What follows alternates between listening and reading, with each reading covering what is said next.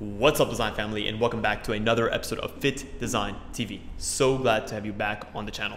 On today's episode, we'll be looking at how to structure a successful pitch to investors as a fashion brand. If you're an avid viewer of the channel, you'll know that although the fashion industry is an extremely lucrative space, it is a capital intensive one as well. So there's a good amount of risk associated with it. For this reason, creating a winning first impression when it comes to pitching potential investors can be the make it or break it moment of your business. On today's episode, we'll be looking at the 8 key ways to structure a successful investor pitch that will show potential investors that you understand what they're looking for, that you can engage them appropriately, and that you can display the confidence necessary to persuade them to take a risk on you. Hey guys, and welcome to Fittdesign TV. So glad to have you here. On this channel, we discuss all things sports fashion, graphic design, manufacturing, and technology. We'll discuss key topics, answer pressing questions, and provide actionable steps on starting your own product line. If you're interested in any of the above topics, stick around. You're in for a good one.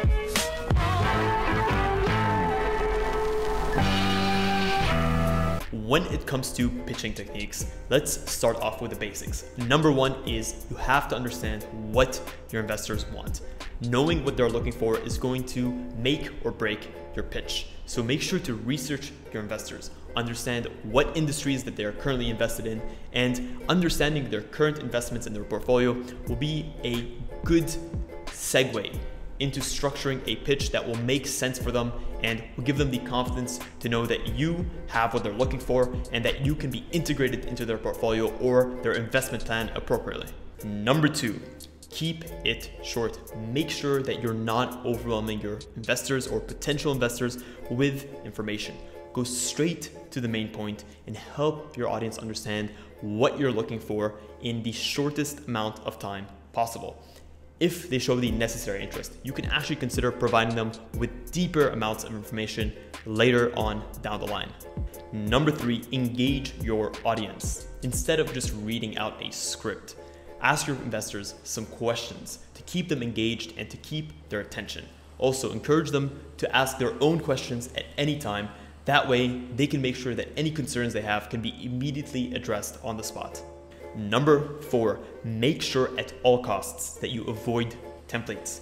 Tailor your pitch to your company and your investors' specific interests and needs.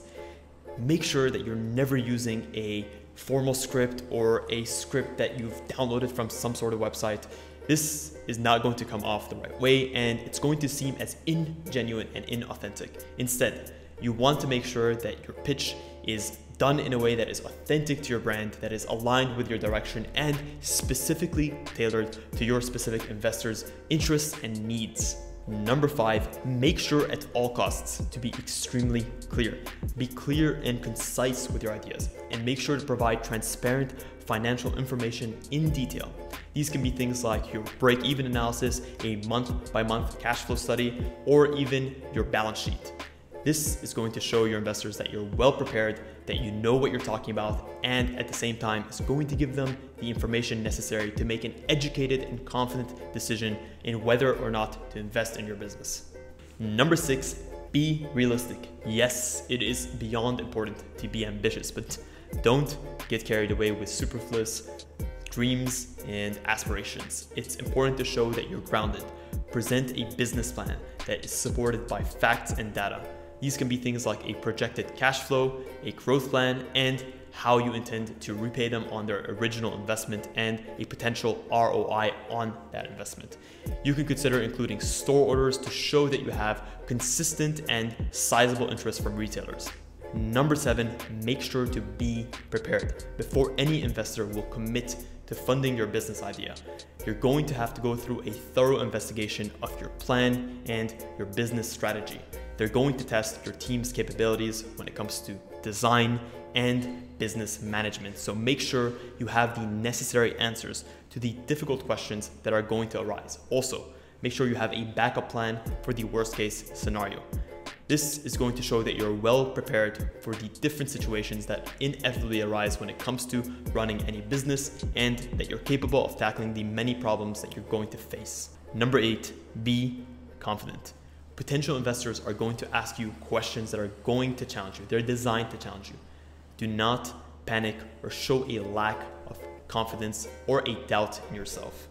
Believe in what you've created. Believe in your ability to take the business where it needs to go, to expand into the larger markets. This confidence is going to exude in every word that you say, and is going to give this intangible energy that is going to actually convince or persuade these investors to believe in your idea and to roll with it. By now, you should have a much better understanding of how to structure a successful pitch to investors. There's 8 key techniques that we went over in this episode, all designed to help you create an elaborate pitch that is concise, that shows you're confident in your brand, and that provides your investors with the necessary information and transparency they need to make an educated decision on your company. Hopefully you guys enjoyed this episode, and if you want to see more content like this, consider subscribing if you haven't done so already.